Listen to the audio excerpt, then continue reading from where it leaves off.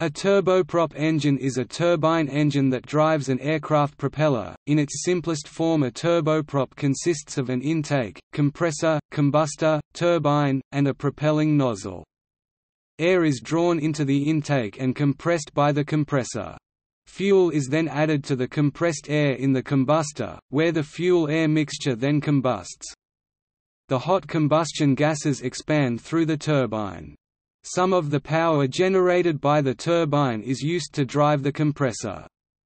The rest is transmitted through the reduction gearing to the propeller. Further expansion of the gases occurs in the propelling nozzle, where the gases exhaust to atmospheric pressure.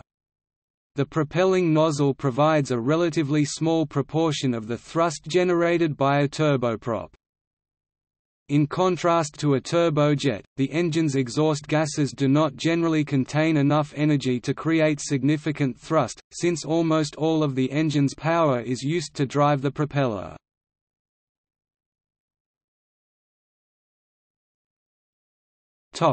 Technological aspects. Exhaust thrust in a turboprop is sacrificed in favor of shaft power, which is obtained by extracting additional power up to that necessary to drive the compressor from turbine expansion. Owing to the additional expansion in the turbine system, the residual energy in the exhaust jet is low. Consequently, the exhaust jet typically produces around or less than 10% of the total thrust. A higher proportion of the thrust comes from the propeller at low speeds and less at higher speeds. Turboprops can have bypass ratios up to 50 to 100. Although the propulsion airflow is less clearly defined for propellers than for fans, the propeller is coupled to the turbine through a reduction gear that converts the high RPM, low torque output to low RPM, high torque. The propeller itself is normally a constant speed, variable pitch type similar to that used with larger reciprocating aircraft engines. Unlike the small diameter fans used in turbofan jet engines, the propeller has a large diameter that lets it accelerate a large volume of air. This permits a lower airstream velocity for a given amount of thrust. As it is more efficient at low speeds to accelerate a large amount of air by a small degree than a small amount of air by a large degree, a low disk loading thrust per disk area increases the aircraft's energy efficiency, and this reduces the fuel use. Propellers lose efficiency as aircraft speed increases, so turboprops are normally not used on high-speed aircraft above Mach 0.6 to 0.7. However, profan engines, which are very similar to turboprop engines, can cruise at flight speeds approaching Mach 0.75. To increase propeller efficiency, a mechanism can be used to alter their pitch relative to the airspeed. A variable pitch propeller, also called a controllable pitch propeller, can also be used to generate negative thrust while decelerating on the runway. Additionally, in the event of an engine failure, the pitch can be adjusted to a vanning pitch called feathering, thus minimizing the drag of the non-functioning propeller. While most modern turbojet and turbofan engines use axial flow compressors, turboprop engines usually contain at least one stage of centrifugal compression. Centrifugal compressors have the advantage of being simple and lightweight, at the expense of a streamlined shape. While the power turbine may be integral with the gas generator section, many turboprops today feature a free power turbine on a separate coaxial shaft. This enables the propeller to rotate freely, independent of compressor speed.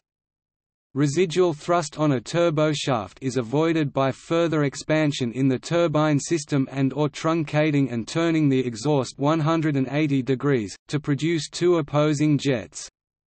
Apart from the above, there is very little difference between a turboprop and a turboshaft.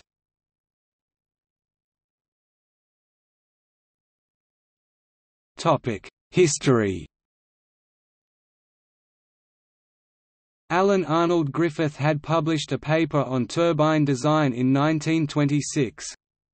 Subsequent work at the Royal Aircraft Establishment investigated axial turbine designs that could be used to supply power to a shaft and thence a propeller. From 1929, Frank Whittle began work on centrifugal turbine designs that would deliver pure jet thrust. The world's first turboprop was designed by the Hungarian mechanical engineer György Jędrassik.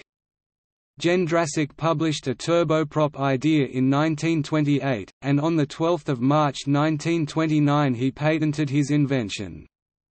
In 1938, he built a small-scale 100 HP, 74.6 kilowatts experimental gas turbine. The larger Jędrassik CS1, with a predicted output of 1000 bhp, was produced and tested at the Ganz works in Budapest between 1937 and 1941. It was of axial flow design with 15 compressor and 7 turbine stages, annular combustion chamber and many other modern features. First run in 1940, combustion problems limited its output to 400 bhp. In 1941, the engine was abandoned due to war, and the factory was turned over to conventional engine production. The world's first turboprop engine that went into mass production was designed by a German engineer, Max Adolf Müller, in 1942. The first mention of turboprop engines in the general public press was in the February 1944 issue of the British aviation publication Flight, which included a detailed cutaway drawing of what a possible future turboprop engine could look like. The drawing was very close to what the future Rolls-Royce Trent would look like.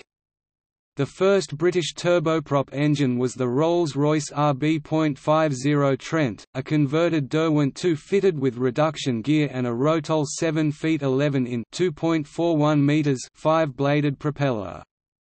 2 Trents were fitted to Gloucester Meteor EE 227—the sole Trent Meteor, which thus became the world's first turboprop-powered aircraft, albeit a testbed not intended for production. It first flew on 20 September 1945. From their experience with the Trent, Rolls-Royce developed the Rolls-Royce Clyde, the first turboprop engine to be fully type certificated for military and civil use, and the Dart, which became one of the most reliable turboprop engines ever built. Dart production continued for more than 50 years. The Dart-powered Vickers Viscount was the first turboprop aircraft of any kind to go into production and sold in large numbers. It was also the first 4-engine turboprop. Its first flight was on 16 July 1948. The world's first single-engine turboprop aircraft was the Armstrong Siddeley Mumba-powered Boulton Paul Balliol, which first flew on 24 March 1948. The Soviet Union built on German World War II development by Junkers Motorenwerk, while BMW, Heinkel Hertz and Daimler-Benz also developed and partially tested designs.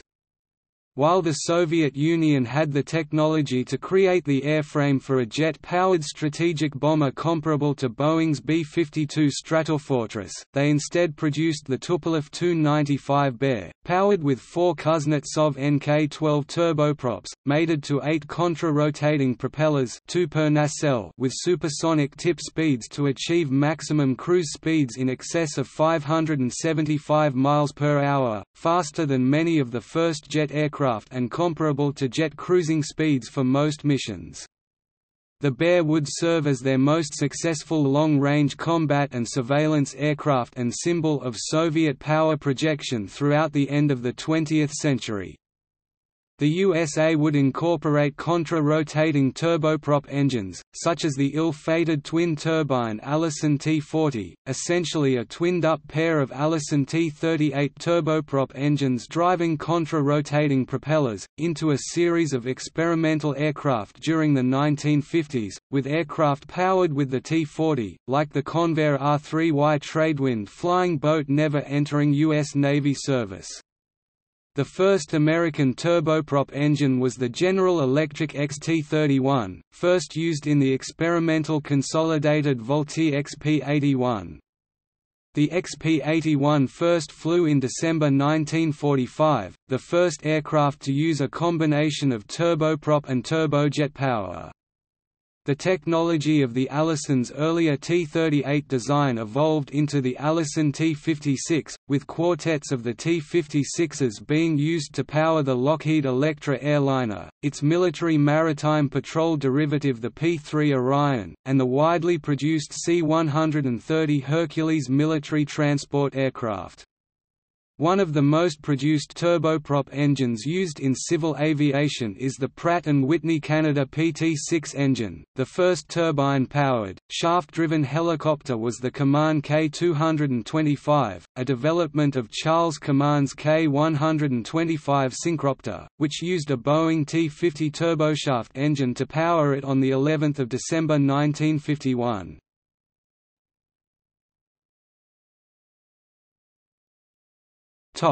Usage.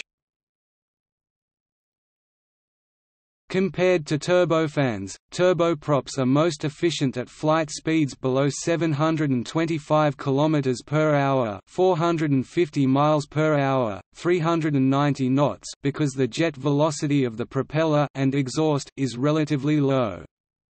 Modern turboprop airliners operate at nearly the same speed as small regional jet airliners but burn two-thirds of the fuel per passenger.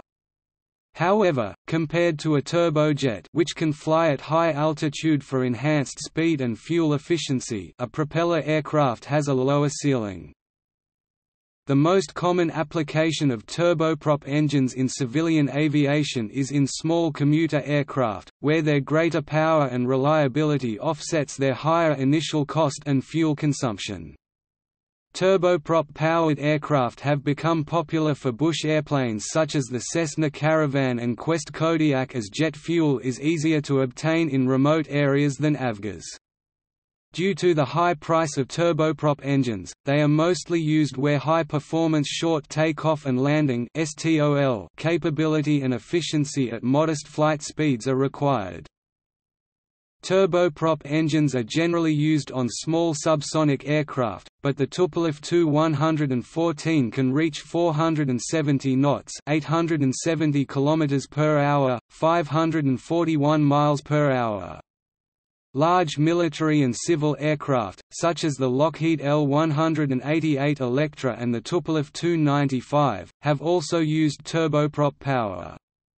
The Airbus A400M is powered by 4 Europrop TP400 engines, which are the second most powerful turboprop engines ever produced, after the 11 MW output Kuznetsov NK-12. In 2017, the most widespread turboprop airliners in service were the ATR 4270 950 aircraft, Bombardier Q400 506 and Dash 8-100, 200 374, Beechcraft 1900 328, de Havilland Canada DHC-6 Twin Otter 270, Saab 340 225. Less widespread and older airliners include the BAE Jetstream 31, Embraer EMB-120 Brasilia, Fairchild Swearingen Metroliner, Dornier 328 Saab 2000, Xi'an MA-60, MA-600 and MA-700, Fokker 27 and 50. Turboprop business aircraft include the Piper Meridian, Socata TBM, Pilatus PC-12, Piaggio P.180 Avanti, Beechcraft King Air and Super King Air. In April 2017, there were 14,311 business turboprops in the worldwide fleet.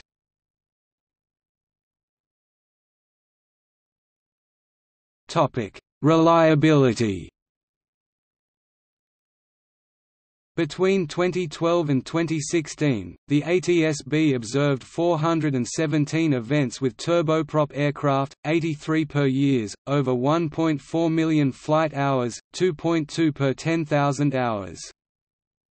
3 were high risk, involving engine malfunction and unplanned landing in single-engine Cessna 208 Caravans, 4 medium risk and 96% low risk.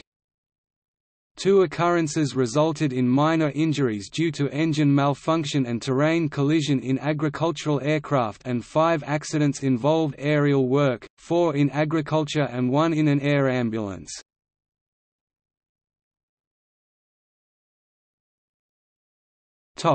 Current engines. Jane's All the World's Aircraft. 2005–2006.